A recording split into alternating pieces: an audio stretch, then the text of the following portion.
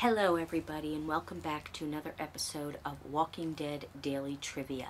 Today is Tuesday, March 29th, 2016. Here are our questions from yesterday. True or false? Patricia is killed by walkers while attempting to escape the farm. And the answer is true. Question number 2. What handgun does Rick in The Walking Dead usually carry? A. Browning Buckmark, B. Colt Python 357 Magnum, or C. Commander Classic Bobtail? And the answer is B. Colt Python 357 Magnum. We had a total of 6 players with 6 correct answers. Our top 5: in 5th place, Alicia Kerr. 4th place, Angie on YouTube. 3rd place, Terry Johnson. 2nd place, Craig Myers.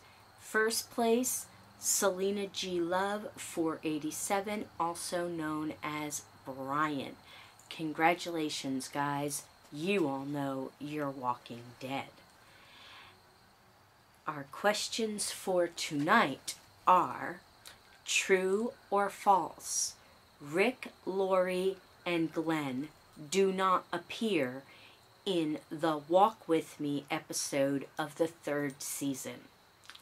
Question number 2. In season 2 of The Walking Dead, who cuts his arm while stuck on the highway and trying to hide from the walkers? A. Dale, B. T-Dog, or C. Shane? There you have it, guys, your questions for tonight, and we will see you tomorrow with the answers. Be safe and stay away from those walkers.